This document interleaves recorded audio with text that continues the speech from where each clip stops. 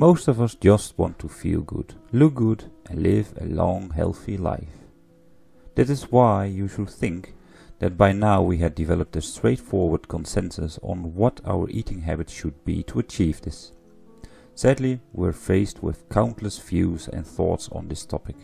When I look on Amazon right now, I find over 200,000 different books about different diets. So it is naturally that everyone, including you, is confused on what diet you should take. In this animation I'm very happy to share with you the knowledge I gathered the past period about a diet in which I have a lot of faith, and I explain with different arguments why I came to this conclusion.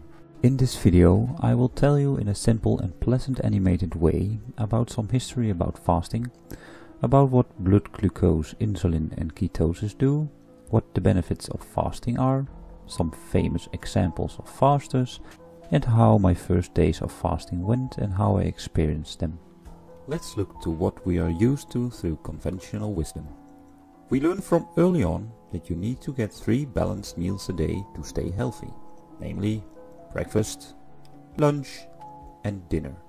These are as natural as sleeping or going to the bathroom, and being sent to bed without dinner is a punishment or is seen as child abuse. Where does the 3 meals a day idea come from? Have you ever asked yourself this? Abigail Carroll suggests in her book 3 Squares, the Invention of the American Meal, that eating 3 meals a day was basically invented due to culture. When European settlers got to America, they found that Native Americans were basically just eating whenever they felt the urge to, rather than at specific times. But the Europeans saw this more as evidence that they were uncivilized, and thought them to eat 3 meals a day. Sadly, this is not based on our biological needs.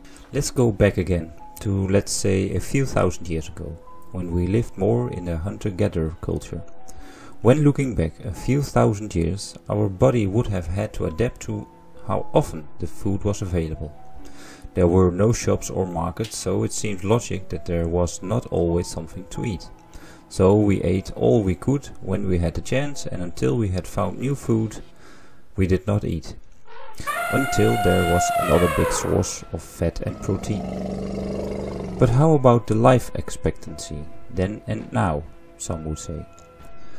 Well, Doug McGriff did his study about this and explains to us that in the early ages there were older survivors, and the fossil evidence of those older survivors tell us that they were extraordinarily robust people.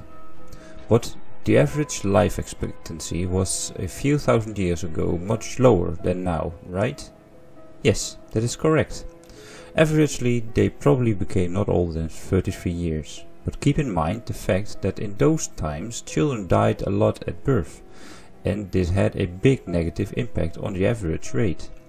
Modern civilization and technology makes sure that our infant mortality rate is much higher, and you can live longer although a person who has weak genetic material or a weak body.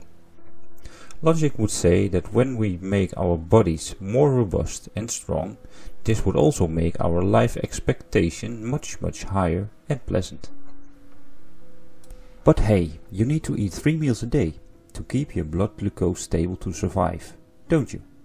The common misconception is that a stable blood glucose is necessary for survival, which would biologically justify 3 meals a day. Understand why constantly consuming carbohydrates to maintain blood glucose is not only unnecessary, but can be a detrimental and vicious cycle. So after you ate some carbohydrates, glucose enters the bloodstream and insulin is secreted to distribute the glucose properly by a insulin receptor, and glucose enters the cells to produce energy. This can only happen at a certain rate to avoid overloading and damaging the cell. 70 grams can be stored in the liver and 200 grams in the muscle. So you have your morning bagel and something else, and you have stored all the glucose you can store in your liver and muscle. So the rest has to be stored in your body fat. The problem is that if your energy level starts to wane, you can't tap the energy out of your stored body fat, because the hormone that does that, hormone sensitive lipase, is sensitive to insulin. Insulin will not allow you to tap body fat for energy if you have a bunch of insulin sitting in your blood for processing a bunch of glucose that you ate before. And when you need energy, you're going to get very hungry, and you will need to jack up your blood sugar in short term with a snack or something to raise your energy level again. This is why when you're following the recommended conventional diet or eating pattern, you are usually going to be stuck in this loop of wanting to eat every time your blood glucose drops, even when your body has stored energy enough elsewhere. And eating 3 meals a day will feel very necessary again. Ketosis to the rescue. If you stop eating glucose for about 10 to 12 hours, your glucose stores will deplete and your body will start breaking down fat so that the liver can produce something called ketone bodies. Ketone bodies produce energy for your cells through similar pathways as glucose, but are much more stable, efficient, and don't cause complications like glucose can do to your cells. Tim Noakes from Cape Town University did a study about this and tells us that humans have absolutely no requirements for carbohydrate. Not 1 gram do we require, cause we have this fabulous liver that produces as much glucose as your body requires. Now let's talk about the benefits of fasting. The concept of fasting for health benefits has been around for quite some time. An Egyptian pyramid inscription from around 3800 BC was found tells already about fasting. The best known benefits in these modern times are weight loss, good for people with diabetes type 2, heart disease, cancer, liver disease, and in general just to feel better and for mental clarity. These are so many amazing benefits, and there are more. The process of aging simplified. To simplify an incredibly complex process, aging in essence is the result of cumulative damage to your DNA. Professor of genetics David Sinclair and his team found that certain proteins are responsible for DNA repair and have been identified as a key factor in a long, healthy life. Science learns us that if you take any organism on the planet Earth, like spiders, insects, rabbits, dogs, and you reduce their caloric intake by 30%, they live 30% longer. The only organism which has not yet been deliberately tested by scientists are us humans. Now some famous examples. Let's start with Dr. Bert Herring. Like I described in a previous video, former Air Marshal Dr. Bert Herring looked in 2004 in the mirror and saw that he had become an old man, not because of his wrinkles and grey hair, but because of his man boobs, his love handles and his underskin.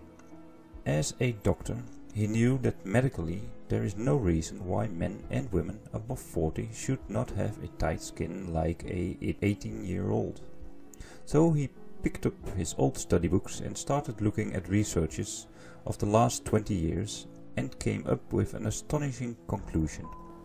People are not made to eat all day, not even for eating 3 times a day.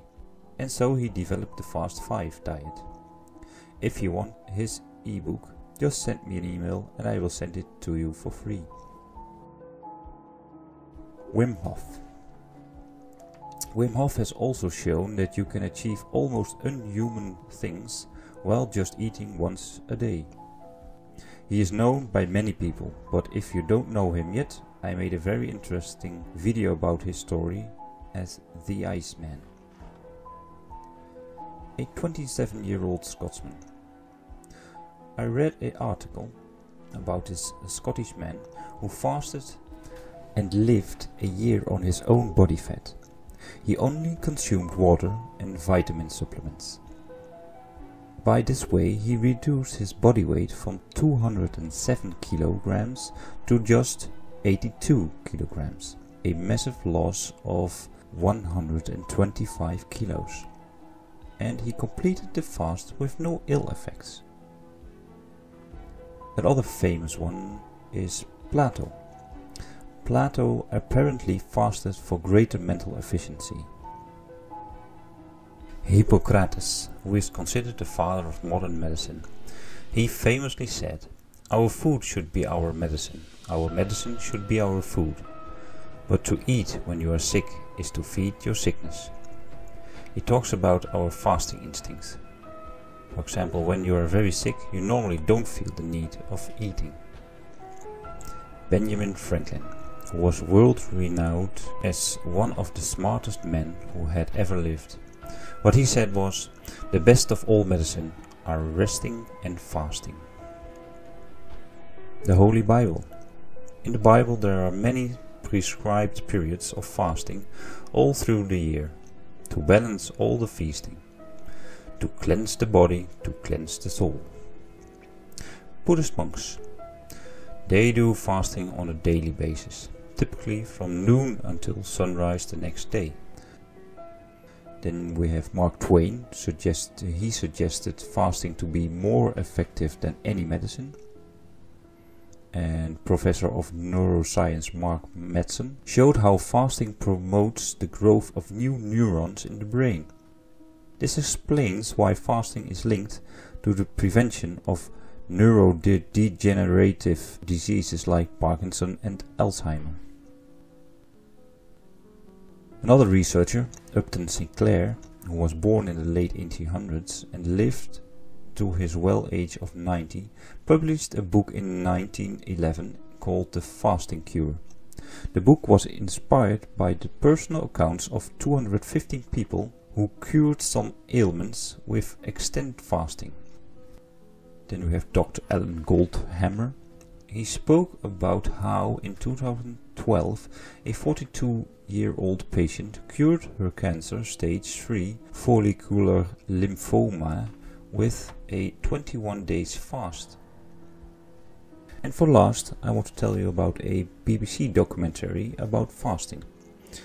In 2013 I saw a BBC documentary called Eat, Fast and Live Longer, in which Michael Mosley set himself a truly ambitious goal. He wants to live longer, stay younger and lose weight in the bargain. And he wants to make as few changes to his life as possible along the way. He discovered the powerful new science behind the ancient idea of fasting, and he was thrilled that he found a way of doing it and that he still was able to enjoy his food. Michael tests out the science of fasting on himself with life-changing results. So when we review all that I spoke of, you see that many sources are pointing to the key here, being that whether you are doing extended fasting, intermittent fasting or simply eating less, you are giving your body a chance to deplete its glucose stores and dip into ketosis, leading to really many health benefits. How does it look in practice and what are my experiences with it? We now covered what I have heard and learned from others. But how does this fasting go in practice? Day 1. Well, I stand up in the morning like always, drink my glass of water and some glucosamine and omega-3 and 6. And the only difference is that I don't eat a breakfast. I noticed that I don't really miss this meal, and because this week I am free from work, I start working around my house building a woodlog shed. When the clock hits around 11 AM, I feel a urge to eat something, but my stomach does not particularly hurt, and I notice that it's more a habit than that I really feel hunger. By just noticing it, accepting it, and going on with my work, the feeling goes away already. And I get a feeling of victory because I am in control of my body now, and I'm not letting my body and habits control me. Around this time I get the first question of my wife if I don't want to lunch. And I explain to her that I don't feel hungry and that I have enough energy from all the food I had yesterday. And I saved myself 30 minutes of time that I now could use for my build. Around 4 PM I feel confident that I'm getting hungry, but I still have to wait another 60 minutes until 5 p.m.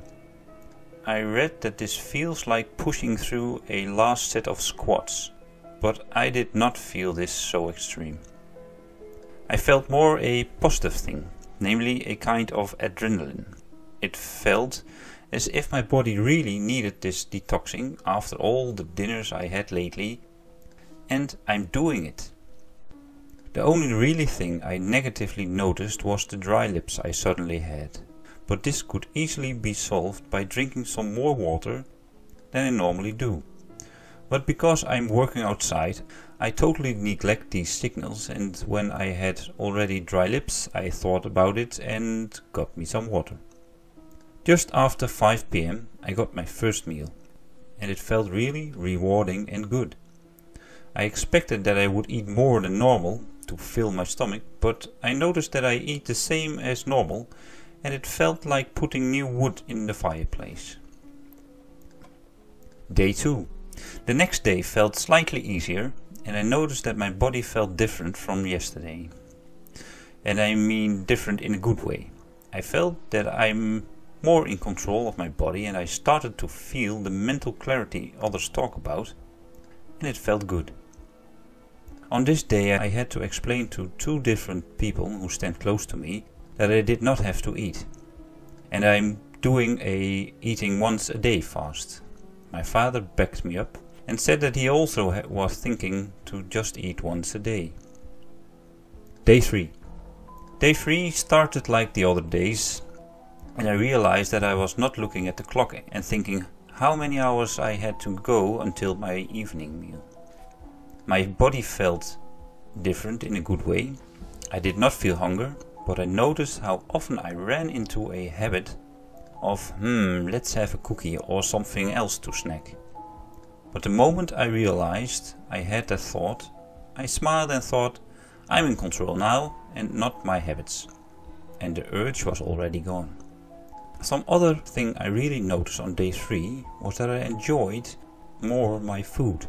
It almost feels like a party moment, and the taste of all the food, I really tasted it again. And in general, it really saves me time in the morning and at lunchtime. Time that I now can spend on other things that I enjoy. My wife and daughter had a little flu on my 2nd and 3rd day, but I had none of those complaints. I just felt great in general.